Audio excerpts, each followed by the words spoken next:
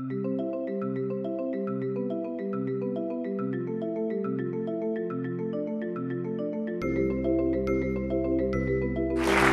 morning, and thank you for having me here. We started with a very simple question. Could we recreate one of Hollywood's scariest villains, the T-1000? Well, no, not really. That's not exactly how it worked, but that's what I hope to show you. The T-1000, in case you haven't heard of it, was the villain in the movie Terminator 2, which aired in the 1990s. The T-1000 is composed of this special fictitious material called mimetic polyalloy, which has these special properties that allow it to shapeshift and also self-heal in response to mechanical damage. In short, it seems impervious to damage. And so, in case you haven't seen the movie, I'd like to quickly show you why this is such a special material and why we would want to try to replicate it. The T-1000 in this scene has seemingly been destroyed by the former governor of California. And has unfortunately turned into little liquid metal droplets that come back together and reassemble and turn back into the T-1000. And when you see this, it's quite obvious that you're watching science fiction. First of all, there's no good way to turn metals into humans, and that's a problem I'm not quite yet equipped to solve. But in addition, there's some more basic physical principles that seem to be violated here. Liquid is flowing up against gravity. And also, the liquid is assuming a shape, a human-like shape, that would not normally be possible due to surface tension. There's a reason that we never see water in the shape of a cone or in the shape of a cylinder, and that's because it's not energetically favorable. Surface tension causes liquids generally to assume spherical or hemispherical shapes. And we would basically like to emulate these aspects of the T-1000. Now, our goal is not to make a villain. We actually have benevolent motivations here. We would like to take materials, namely liquid metals, and sort of shape them at our will. And there's a number of reasons you would like to do this. And the essence of it is this principle that shape defines function. As a very sort of trivial example, imagine the difference between a nail and a hammer. They're both made out of metals, but they have very different functions just on the way that they're shaped.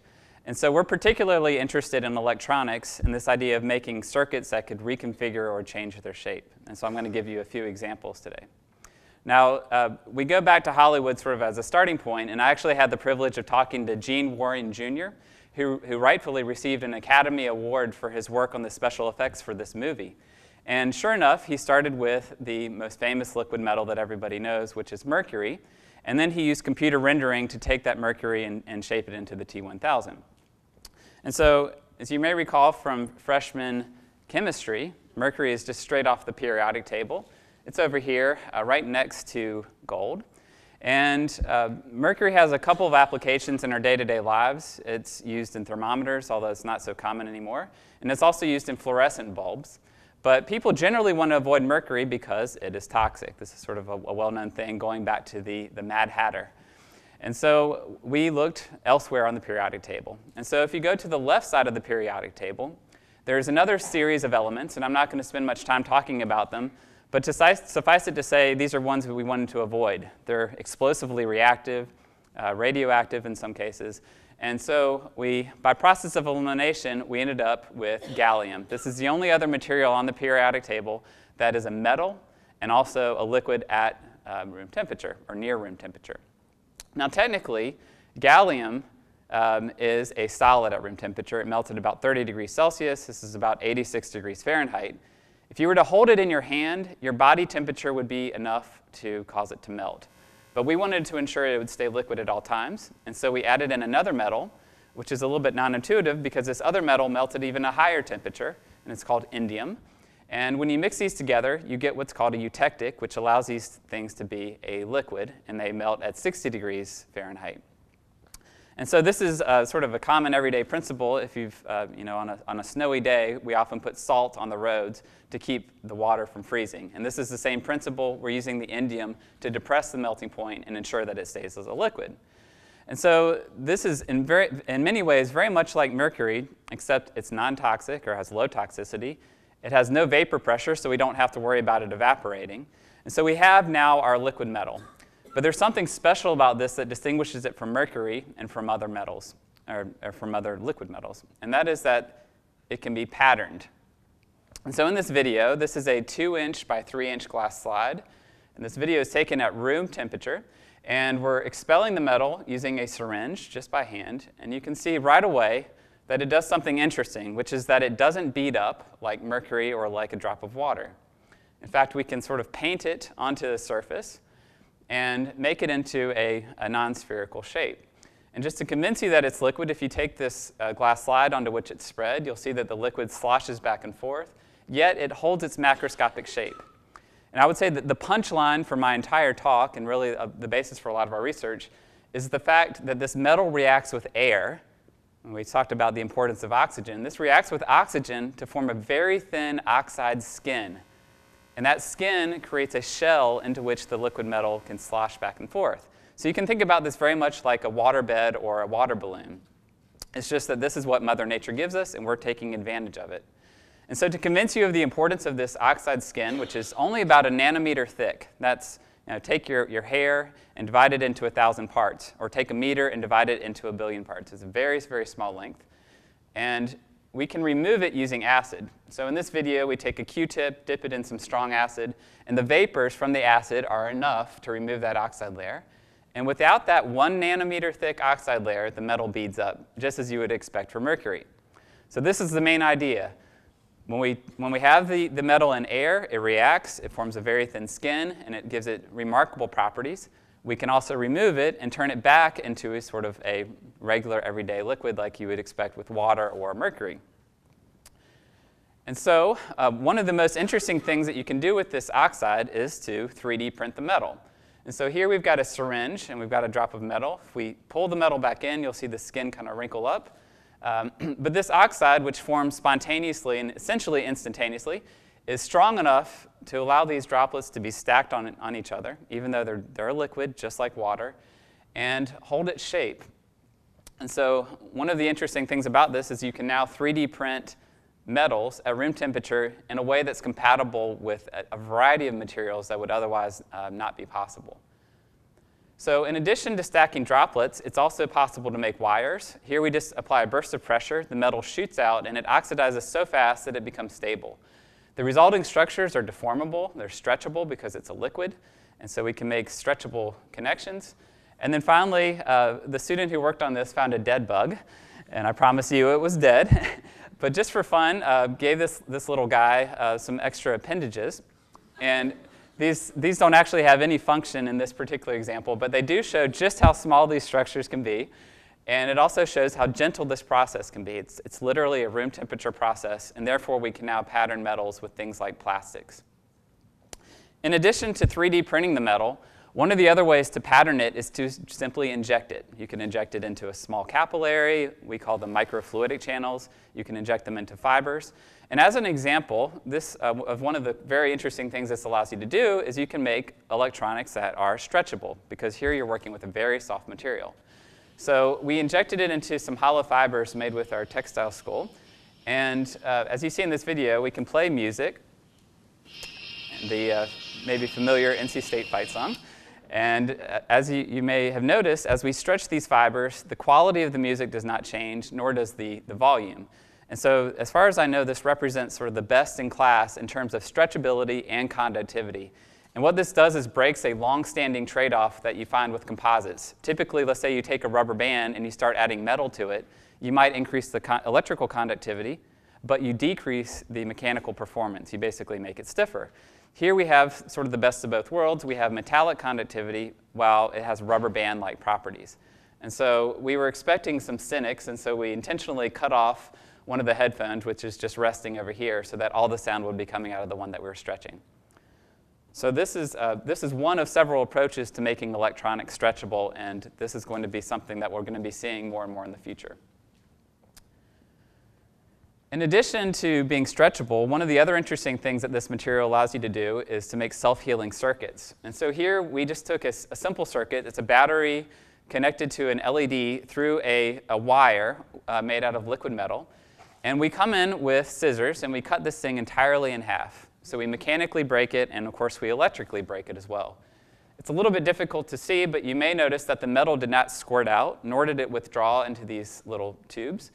And so the point is that it oxidizes so fast that it's flush with that interface, such that when you contact these interfaces, the light comes back on. So we've now electrically healed it. There's also an aspect to this work which enables mechanical healing. And this is a polymer developed by a group in France in 2008. And it uses hydrogen bonds to hold together this material. And so if you wait about 10 minutes, you don't have to do anything. You just wait at room temperature. Those bonds will reform such that when you come back and pull on it again, it retains its original mechanical modulus, its mechanical properties. And so it's self-healing mechanically and electrically. And so you can think about this as a mechanism for durability, but also as a way to rewire things on the fly using nothing more than scissors.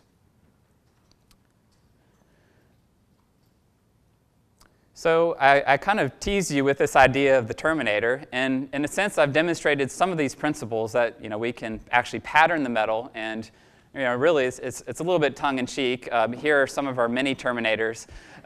These look sort of like Russian dolls, and you can see that they're quite small and not very scary, so the world can sleep easy for a while. But it's really this property of the Terminator, the fact that it can reconfigure its shape, that we're interested in. And this oxide that forms on this metal is really a blessing and a curse. It allows us to shape the metal into these interesting structures, but it also holds the structure in place. And so we sought a way to basically remove it and deposit on demand so we can control the shape on demand. And we use a very simple idea, which is electrochemistry. Here we've got a puddle of the metal, and again, it's not beaded up. It's sitting in electrolyte, which is just salt water, and we apply a very small voltage. That voltage acts a little bit like acid in the sense that it removes the oxide layer. We call this a reduction reaction, which is the opposite of oxidation. So all we're doing is removing that thin crust that forms on top of this metal. In the absence of that crust, the metal returns to a state of high surface tension and it beads right up. So this is kind of interesting because we can now use it to control the shape and turn on and off so-called capillary behavior. Basically, capillary behavior is the tendency of fluids to adopt a shape that minimizes their surface energy. So as a kind of an interesting application, we created a maze of liquid metal. These are called microfluidic channels. Each one of these little wires is about the size of a human hair, and we've filled it with the metal. You may notice down at the bottom there's a droplet of the metal. This is the outlet to the maze. And at the top, there's a drop of water. And we're going to apply a voltage between there and remove the oxide layer locally. Now, usually I like to quiz my audience and see who is smarter than liquid metal and who can solve this maze. But let's see if the liquid metal can do it itself. So we apply a voltage. The metal starts to withdraw because it wants to bead up over here. And there's a couple of interesting things. First of all, we can withdraw the metal cleanly without leaving any residue. It also follows the shortest electrical path, so it does solve the maze. And it allows us to reconfigure this circuit, which this particular one is just for demonstration purposes. But it also leaves behind the metal that's not in the electrical path. And so this is a very simple way to use a very small voltage that you could use basically with a battery, about a volt, and to change the shape of the metal. Now, this is all very well and good, but we can only get the metal to go one direction, which is to go out. And so you may be thinking, well, why not apply switch the voltage, switch it to a different polarity, make it positive instead of negative. And that's actually a very good idea, except that all that would do is reform this oxide shell and cause it to stop. And so to our surprise, about 2 years ago, we made a discovery. And in this experiment, we have a drop of the metal sitting on the end of a syringe needle, and it's sitting in electrolyte, and this is kind of a key detail. We're going to apply a voltage to the metal, a positive voltage. And as you'll see, when we apply the positive voltage, the metal spreads like a pancake. Now, what you may not appreciate here is that these liquid metals have enormous surface tensions, about 10 times the surface tension of water. And this is why if you've ever had the misfortune of breaking a mercury thermometer, you'll find that the mercury always forms little droplets and is very difficult to clean up. So here we have basically two forces. There's gravity, which wants this thing to be flat, and surface tension, which wants it to be perfectly round. And so you can imagine here the implication is if it's spreading, the surface tension must somehow magically be lowering. And so we've spent a few years trying to study this, and I'm going to basically show you in 30 seconds what's taken us 2 or 3 years to understand. But the beauty here is that we can use voltage to basically move this metal around. So if we use a negative voltage, we can remove the oxide layer and it will bead up. This puts the metal in a state of high surface tension and it wants to be spherical. If we apply a positive voltage, we deposit the oxide layer and we find that it spreads like a pancake. And we can actually do kind of everything in between. The reason that it spreads like a pancake is actually quite simple. We believe that the oxide layer is acting like a surfactant. And a surfactant is sort of a fancy jargon type word, but we all have experience with surfactants if you washed your hair this morning or hopefully washed your hands. And so a surfactant is a molecule that is a little bit confused. One end of the molecule likes oil, one end likes water. And so if you have two familiar fluids that don't like each other, like oil and water, and you put a surfactant in it, that allows you to distribute the oil into the water or vice versa. And we see these principles used in mayonnaise and milk, for example. Now, one of the problems here is once you put the soap in the water, how do you get it back out? Well, there's ways to do it, but it's not easy. And so that's the beauty here, is that we've created a very simple way to put a surfactant on this liquid metal and cause it to spread, and then switching the voltage and having it go back. We can do this with plus or minus 1 volt, and we can get, basically, we believe, the biggest change in surface tension ever reported. And so this allows us to do some really interesting things. I'll show you a couple examples. Here we've got the liquid metal sitting in a recessed reservoir, and we're going to apply a voltage between the metal and a counter electrode, and you'll see that the metal indeed spreads. So this is starting to look like the Terminator. We can put the electrode on the left, we can get the metal to turn to the left, we can then put it on the right, and we can get the metal to turn to the right. And so this is, again, starting to look a little bit like the Terminator. But again, we're at very small length scales, so no reason to lose sleep yet either. In addition, one of the most interesting things, but perhaps the least practical of the stuff that we've done here, is this idea of the drippy faucet. If you've ever had a drippy faucet, basically there's two forces. There's gravity, which wants to pull droplets down, and there's surface tension, which holds the drop onto the end of your faucet. We've intentionally here created a drippy faucet by taking a tube and pumping the metal. And so when I start this video, you'll see that the metal, due to the forces of gravity, will fall into this electrolyte. But as soon as we apply a voltage, the surface tension goes to 0, and there's no longer a drop. There's only gravity, and it comes out as a perfect cylinder. And we've made these things as tall as a meter, and so it will stay stable. And so this is very interesting and just further proof that we're lowering the surface tension of this metal close to 0. And so one of the other things you can do is control the shape of the metal. So here we put metal droplets over reservoirs that have different shapes, stars, triangles, etc. Then when we switch from positive to negative voltage, we switch it back into a little droplet. So again, we're getting closer to the Terminator, and you can imagine all the different applications that could take advantage of this, particularly electronics such as antennas, sensors, connectors that can change shape in response to very small voltages. And so hopefully I've just given you a glimpse of the research that we've been doing at NC State. And one of the inspirations here that I hope you take away is that we've taken a material that's simply on the periodic table. We buy it. It's a material that people have known about since the late 1800s.